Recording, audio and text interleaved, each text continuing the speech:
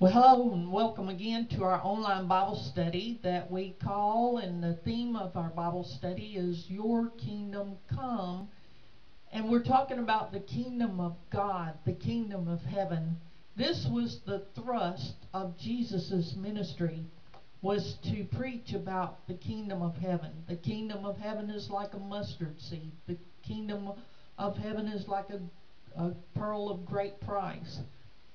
So all of his parables, his stories, somehow tied in to what the kingdom of God was like. And so this is what we are to manifest as his sons and daughters in the kingdom. As we're his children, this is what he's commissioned us to do. Now, our subtopic today is Tarry. Now, that's not a word that we use too much in our English language, but I think that it's a word that we need to really focus in on today. We're going to be looking at Acts chapter 1, verses 1 through 5. This is our text for today. And I love the book of Acts. It's just a power packed book that shows how the church was birthed and how the church began to grow and spread throughout the world and how they became world changers. But you have to ask yourself, they just started out with 12 people. It was just a small group of people. But it grew until they said that these people were turning the world upside down. So, what was the key to bringing just a small group of people for them to then develop and explode or mushroom into becoming a mighty force in the world in which they lived? It was in the Roman Empire, and how they were really impacting the whole world at that time, going from Israel and then spreading out down to Egypt, down to the islands of the sea, up into uh, Asia Minor, into Turkey and Syria, Iraq, then over into Macedonia, into Greece, and ultimately to Rome. I mean, you think, well, this was impossible, but with God, all things are possible. And sometimes we, in our flesh, we want to give up. We say, it's just too hard, it's too difficult. But here is how the book of Acts begins. And so I think we really need to study the book of Acts to see how a small group of people, they were not perfect, and they were discouraged, and they were confused, and they didn't have a plan of action. But here's what it says. In the first book, O Theophilus, I have dealt with all that Jesus began to do and teach until the day when he was taken up, after he had given commands through the Holy Spirit to the apostles whom he had chosen. He presented himself alive to them, to the apostles, after his suffering by many proofs. Sometimes we say infallible proofs. I mean, without a doubt, proofs that he was alive. Appearing to them during 40 days. This is after his resurrection. He appeared to them for 40 days after his death, burial, and resurrection. And what did he talk to them about? He spoke to them about what? The kingdom of God. So, your will be done. Your kingdom come on earth as it is in heaven. Even after his death and resurrection and his appearances to them in his resurrected body. What was his subject matter? It was the kingdom of God. You know, Jesus said the kingdom of God is like a mustard seed. That's the smallest seed that you can get. But it grows and develops into a mighty tree. So we should, the Bible says we should not despise small beginnings. So verse 4, and while staying with them for those 40 days, he ordered them not to depart from Jerusalem. That was the capital of Israel. That's where the temple was. That's where Jesus was crucified and resurrected. He said he ordered them not to depart from Jerusalem, but to wait, or the word would be tarry, for the promise of the Father. So we have to say, well, what was that promise? Which he said, you heard from me. For John baptized with water, but you will be baptized with the Holy Spirit not many days from now. So what were they to wait for? They were to wait for the baptism of the Holy Spirit. You know, I know when I gave my life to the Lord that there was an encounter that I had with the Lord. He transformed my life. He infused me. He filled me with His love, His joy, His peace. So we think about water baptism, and yes, Jesus commanded us to do that because it was an outward and visible sign of what was an internal transformation that has happened in our lives. But the baptism of the Holy Spirit, when, do you not know that your bodies are the temple of the Holy Spirit who is in you, that you're not your own? You received this from God. You've been bought with a price. Therefore, glorify God in your bodies. The Apostle Paul said to some disciples from Ephesus, he says, have you received the Holy Spirit since you believed? And they said, well, nobody's told us about it. So no, we haven't received it. We've been baptized in water, but we haven't received the Holy Spirit. Nobody's taught us about that. The baptism of the Holy Spirit is when we're just filled to, the scripture says in Ephesians that we're to be filled with the Holy Spirit, speaking to one another in psalms and hymns and spiritual songs, singing and making melody in our heart to the Lord, giving thanks always for all things to God the Father in the name of our Lord Jesus Christ. So we are to be filled, and that is a continual feeling of the Holy Spirit inside of us, that He deposits a layer of Himself within us.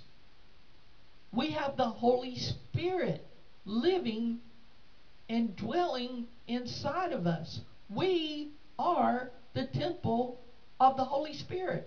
And this is what Jesus was telling the disciples to do, to tarry, to wait for the baptism with the Holy Spirit.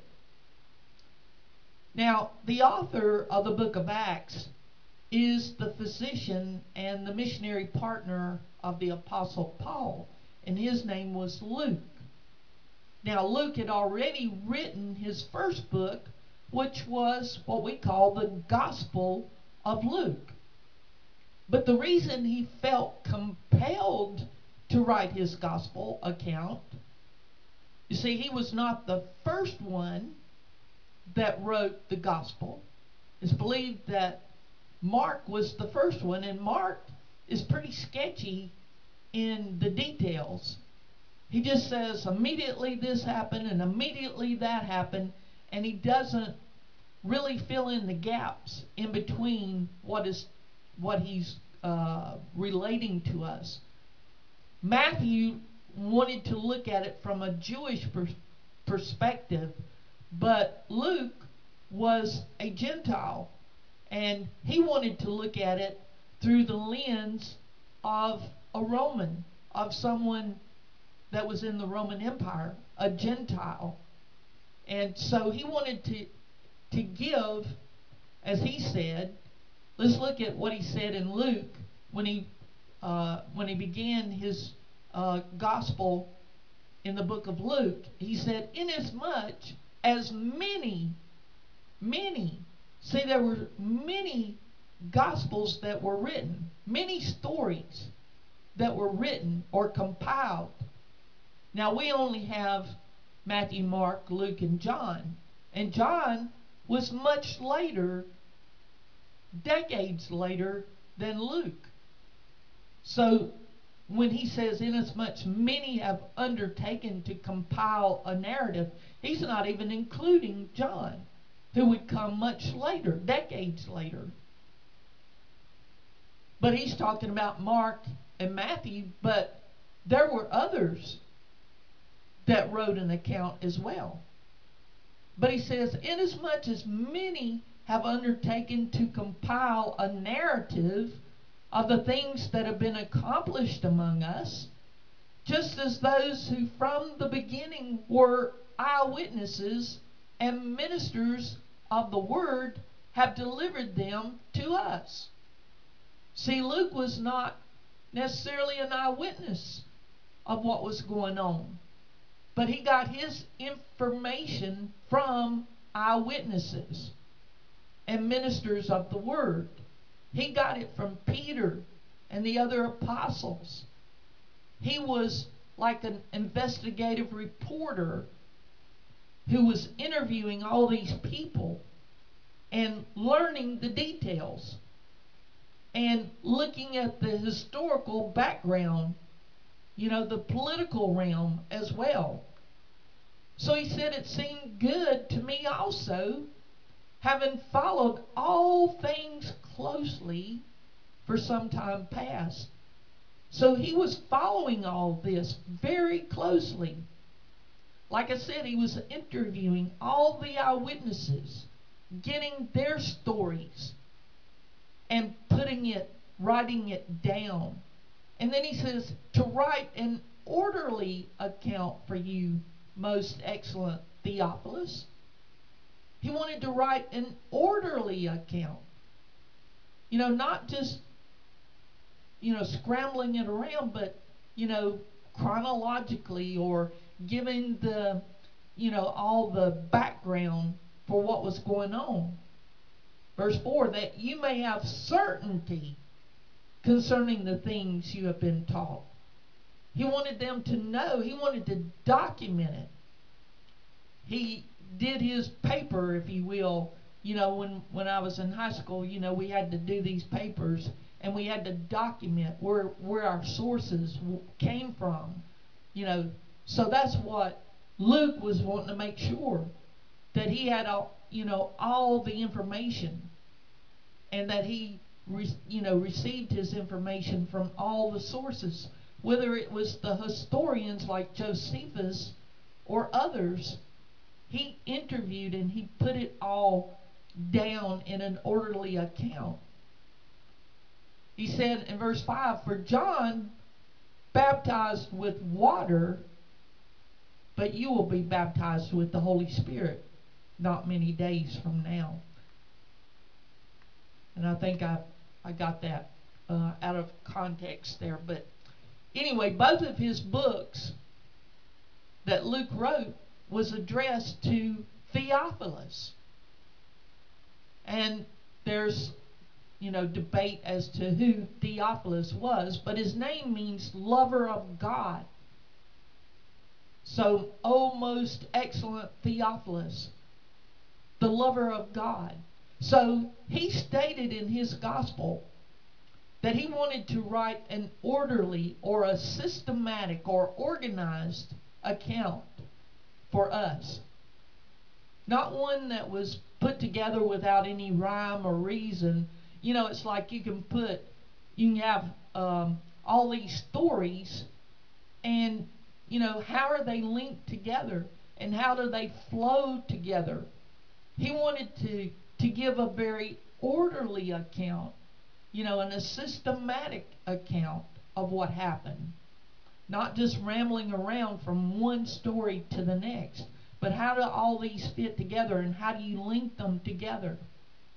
So in the opening verses of the book of Acts, Luke stressed that his first book dealt with all that Jesus began to do and teach until the day he was taken up into heaven. In other words, when Jesus ascended into heaven, after he had given commands through the Holy Spirit to the apostles whom he had chosen. So the first book dealt with all that Jesus began to teach. So that implies that Jesus didn't finish his work when the book of Luke closes. That it was just a continuing process. That, as he said, for 40 days, Jesus was appearing to the disciples. And Paul says that there were up to 500 people at one time that had seen Jesus, the resurrected Lord. 500 people. That's a lot of people that saw the resurrected Lord. Now, he gave certain commands to the apostles because, look, they were clueless. They didn't know what to do. Jesus had always been their leader, the one that told them, we're going here, we're going to do this. I'm going to preach these sermons. You've got to feed the multitudes. He says, we're going to go to the other side. Get in the boat. Let's go.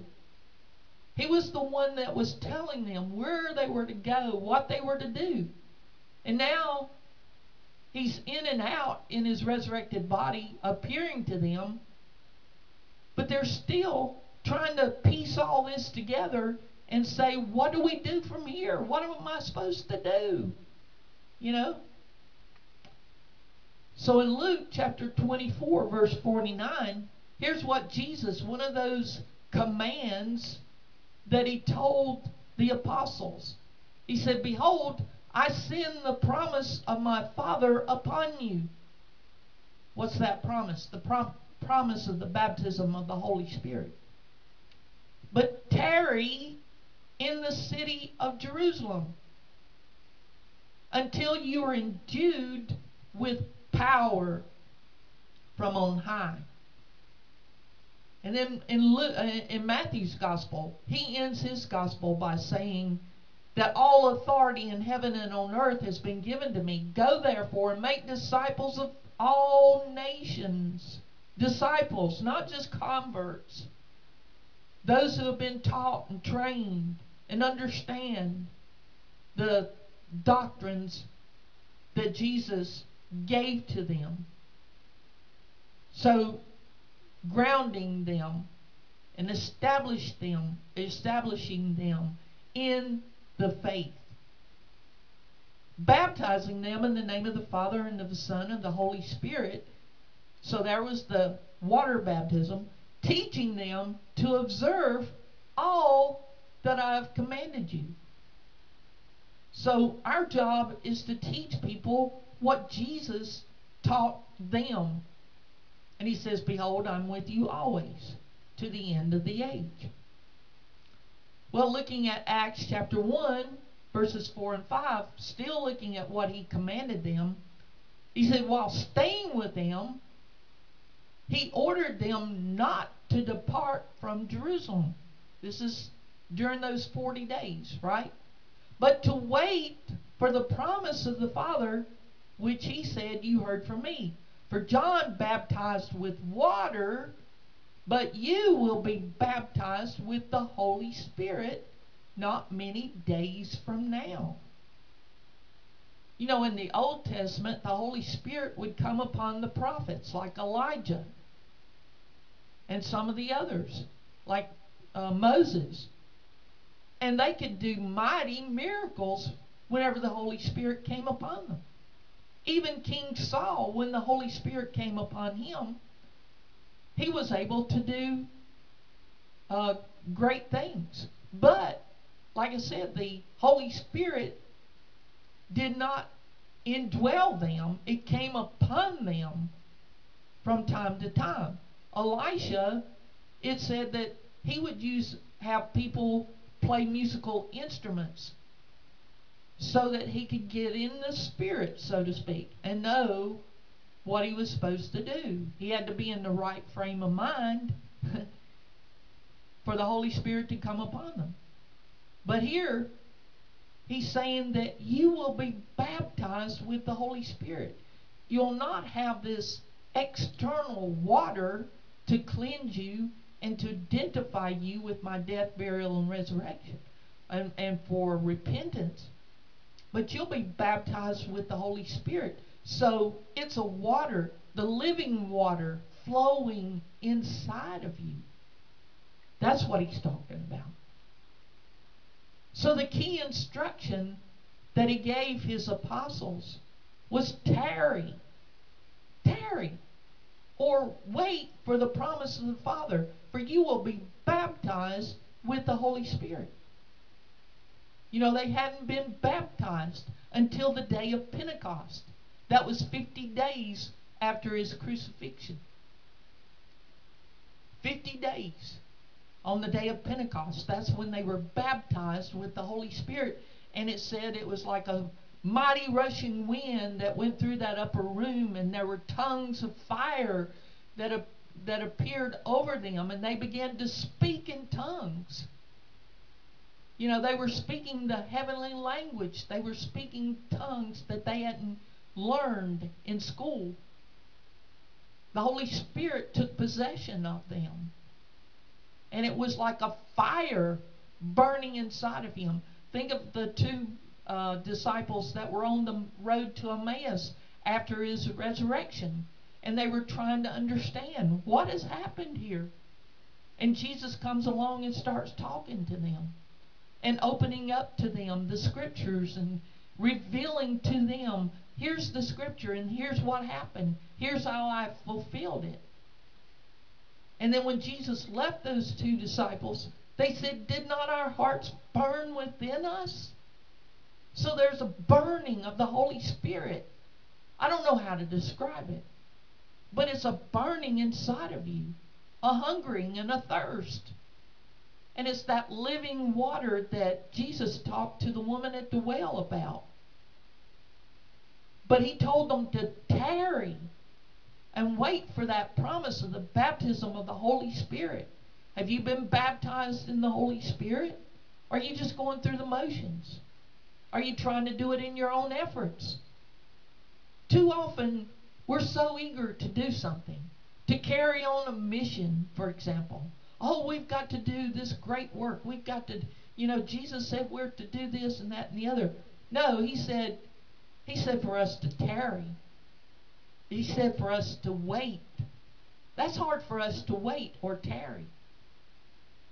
We think, well, we've got our own ideas. But he said we are to intentionally wait or tarry for the baptism of the Holy Spirit before doing anything. Well, you think that there should have been an urgency? Shouldn't they have just gone out immediately and proclaimed the gospel? No. First things first. They had to tarry. They had to wait for the baptism of the Holy Spirit before they did anything. See, they were scared. And they were clueless. And they were confused. But it changed when they had the baptism of the Holy Spirit. So for us, and I've seen it so often, and it really, I know it distresses me. I would say that it really distresses the Lord. We form our committees and teams, and we seek to develop our own man-made plans or ideas. We bring in consultants who are supposedly experts to give us advice. But the last thing that we do is tarry or wait expectantly and prayerfully for the Holy Spirit to speak or move upon us. We don't wait. We think that we can do it in our own strength, our own ability. We can't. Doing what Jesus has commanded us to do is hard if we try to do it ourselves. It's almost impossible if we try to do it ourselves. Now, the word tarry, what does that mean? In the original language, here's what it means. It means to sit down or to settle, to hover or dwell. The psalmist said, "Be still and know that I am God." The word still means to slacken, to forsake, or let alone. That's one of the lessons that I think that the Lord has tried to teach me, is that I am, I am so, um, well, I have been athletic, as I grew up, and I played basketball. And in sports, there's always activity. You're always on the move. You're doing something. You're using your body, in some form or fashion.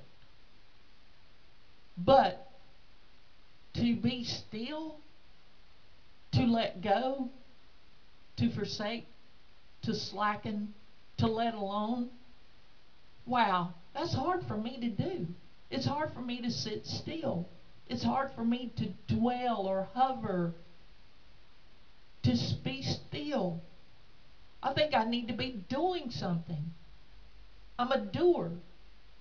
But God says we're human beings, not human doers. That He loves us even if we're still and we're not doing anything.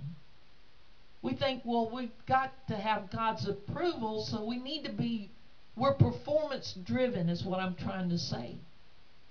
And that's not the way that God is. He says, just be still. Let it go.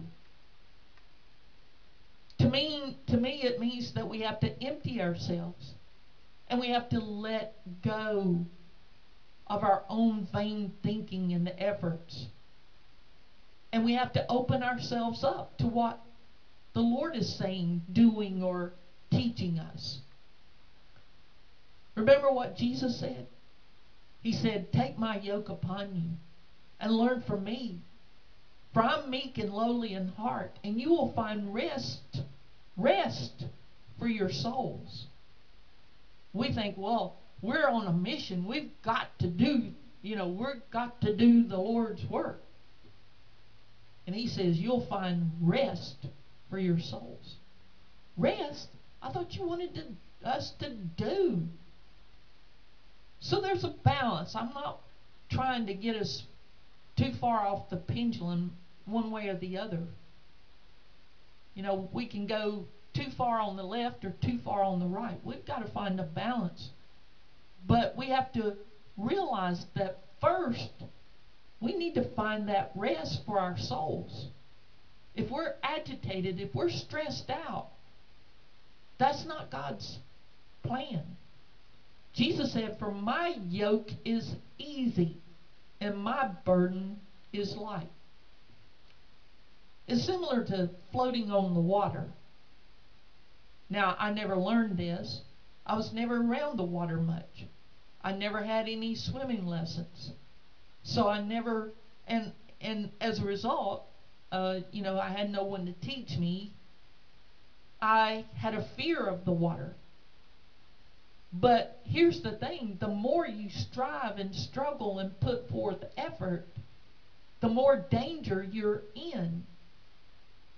Those that have capsized out of a boat or something, if they're struggling and they're thrashing their arms and legs, it's hard for anyone to rescue them. It's when they let go and trust that someone is rescuing them.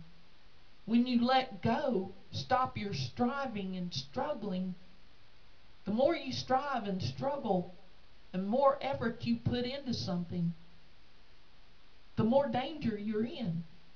But the more you let go and relax, it's easier to stay afloat. The easier it becomes to stay afloat. You have to let go. So when we're stressed out, when we're wringing our hands, when we're worrying or fretting about what we're going to do about a situation, well, you're not the one that's going to solve it. The more you worry and stress out and fret about it, the bigger the problem grows. But when we learn the secret of letting go and letting God, say, God, this is yours. I can't change the circumstances. I can't change who I am. I can't change what's happening around me. So I'm just going to let go and let you have your way. That's when miracles can happen. An example. Andrew Womack, who's the president and founder of Charis Bible College in Colorado, he grew up in Texas, I believe, but, and he had small churches to begin with, but he had a personal encounter with God as a young person. And he was drafted and went into Vietnam. But he said, he was a chaplain's assistant, and he volunteered to stay at the barracks while the others went out. And so he said he had hours upon hours that he had nothing to do, so he just read the Bible continuously, like for 15 hours a day. And he said, I went in as a Baptist. When I came out, I wasn't. Because he read what the Word of God said. And he began to do what the Word of God said to do. But anyway, long story short, he talked about how the Lord began to speak to him. Now, he's been in ministry for 50 years. But the Lord began to speak to him, around 2000 or something. And God was saying that he was limiting the Lord by his small thinking. Now, Andrew says, I never wanted to build a Bible college. He had seen Bible colleges, and he saw people who went into those Bible colleges and how they came out of it. And he said, I didn't want a Bible college because, it was all head knowledge. It was all, it wasn't really what it needed to be. And so he didn't want to be a part of that. And, having a worldwide ministry on radio, television, and internet and social media that he has today. But, building a Bible college, it started small, and then it began to grow and expand. And as more and more people came, thousands now that are part of it, he had to build facilities. He found some property up there, beautiful place right across from Pikes Peak in Colorado in the mountains. Beautiful location that the owner, before he died, said that he wanted a ministry that would reach the world with the gospel to be there. And Andrew didn't know that when he got the property. But he had to build buildings to have classrooms and conference rooms and auditoriums to have people come. And, he had to have places for his staff to work. And he had places for the teachers. And so he had to build buildings and, all that his ministry entails, because he gives out a lot of books and CDs and teaching materials, and he has, a lot of resources on the internet.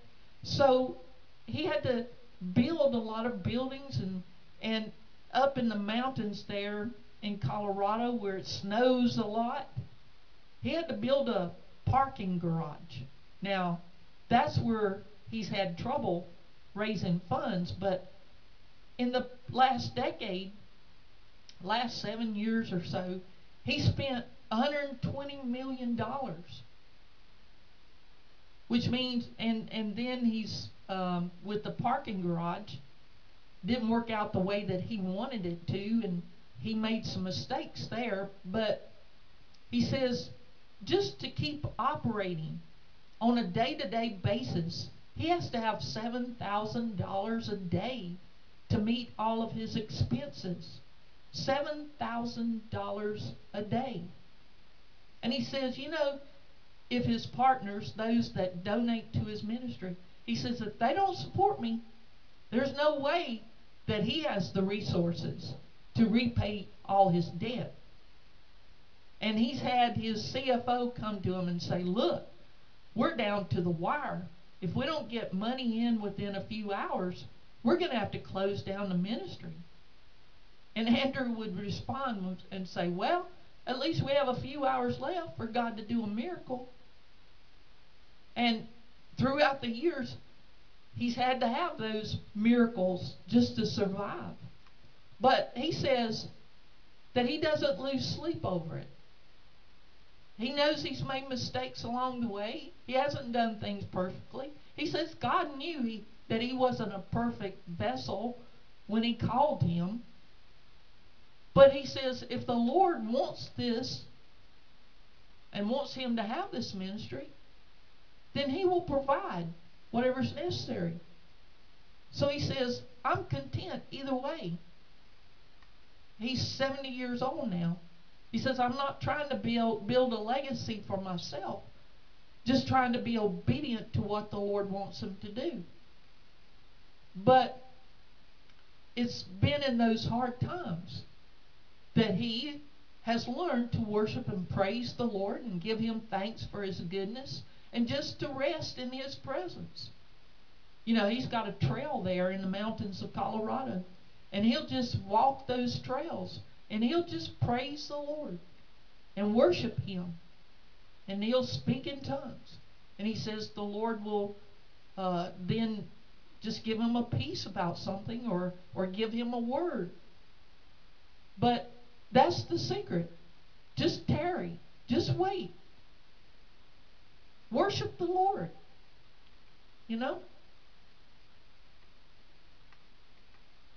So there's two powerful spiritual weapons that we can learn from this lesson.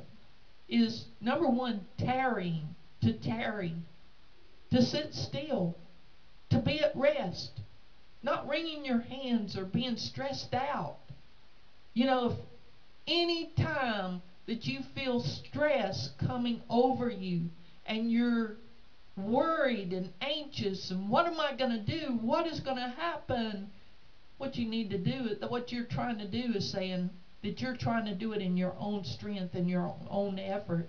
You just need to go to Jesus. Come unto me, all ye that labor and are heavy laden, and I'll give you rest. You need to tarry. You need to be still and know that I am God. Just wait. Wait for the Holy Spirit to move, speak, or do something in and through you. And then the second part of that is worshiping and praising God in the midst of life's most difficult struggles. That's part of letting go. That's part of expressing our faith in the Lord. I can't do it. if you're looking to me, Lord, you've got the wrong person. Again, if we're stressed out, anxious, wringing our hands, fretting, then there's something wrong. That we're trying to do it in our own efforts, and that'll never work.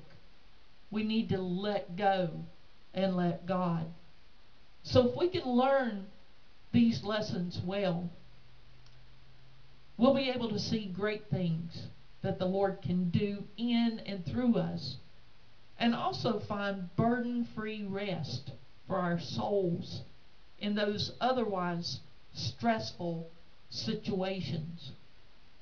What are you being stressed out about? What are you worrying and fretting over?